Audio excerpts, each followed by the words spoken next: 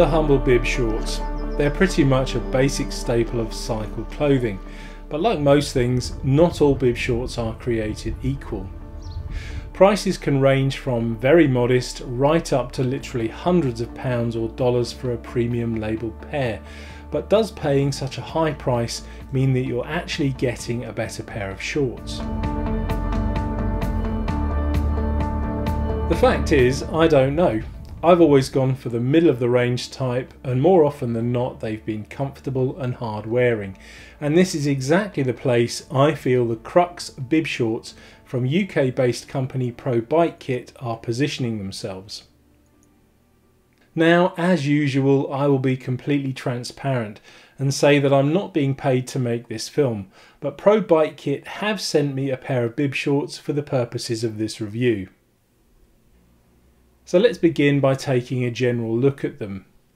As you would expect, they're a fairly standard pair of bib shorts, complete with padded insert and 2 shoulder bib straps. No surprises there. They're made from good quality mesh lycra, which contains 80% polyester and 20% elastane, and the bib straps have some kind of rubberized coating to prevent them slipping. There is also a similar rubberized area around the leg cuff to grip the thighs and prevent the shorts from riding up when pedaling. The all-important padded insert is very generous and has all of its individual pads underneath a single seamless layer for comfort. It also uses a spacer knit shock absorption system for added comfort and breathability. According to the Pro Bike Kit website, the Crux bib shorts are handmade in Italy and have been designed with all-day riding and comfort in mind.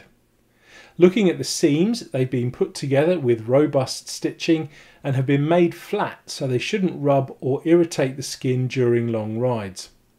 All in all, my first impression is that they're a good quality pair of bib shorts.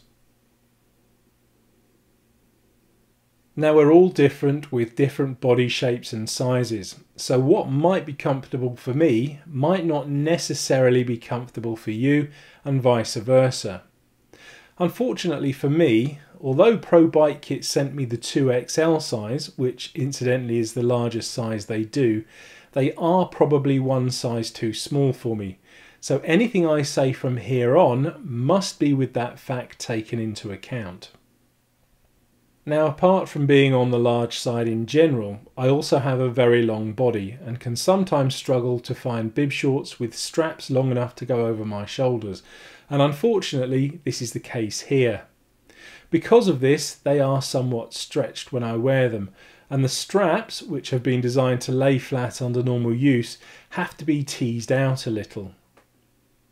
Moving down, the stomach panel is, I have to say, a little too low for my taste. I personally prefer shorts that offer my manly frame, shall we say, a little more support. These negative points aside though, the bottom half of the shorts felt very comfortable, especially in the area covered by the padded insert. Even though they were a size too small, my legs didn't feel restricted in any way and I still had complete freedom of movement. Now, I'm reviewing these shorts in winter time, so I'm going to road test them on a turbo trainer, as I don't want to have to wear a pair of leg warmers underneath them.